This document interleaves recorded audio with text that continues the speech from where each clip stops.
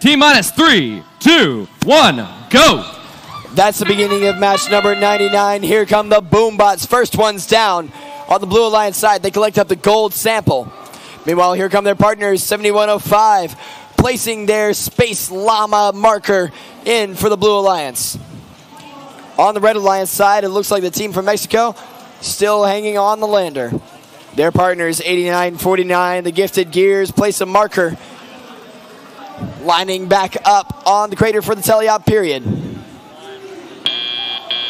Drivers, pick up your controllers. 3, 2, 1.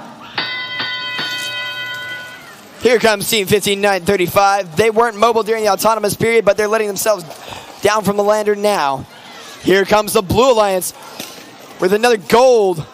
In the time I've been talking, they've already made 4 trips. That's another silver and a gold from Swift. And Swift indeed they are with another gold and silver. Their partners Boombots with 2 gold. Another gold and a silver from Swift.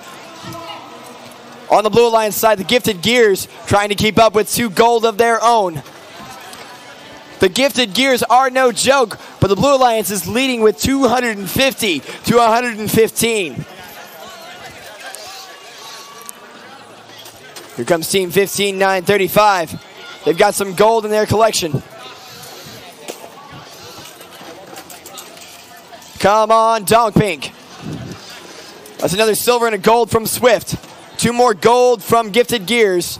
Another gold and a silver from Swift. Donk Pink looking to place their first minerals. Ooh, just missing. Silver and a gold from Swift. Silver and a gold from Boombots. 40 seconds remaining on the clock.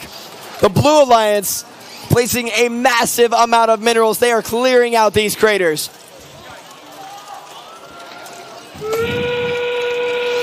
We have now entered the end game period. Boombots with another silver. 20 seconds remaining. That silver cargo hold on the lander is almost full for the Blue Alliance. Here comes Donk Pink. First one's on the latch. Boombots, second one's on the latch. Donk Pink is up. Boombots is up. Gifted Gears coming up. Swift is up. 5 seconds remaining. 4, 3, 2, 1. That's the match. 4 robots in the air.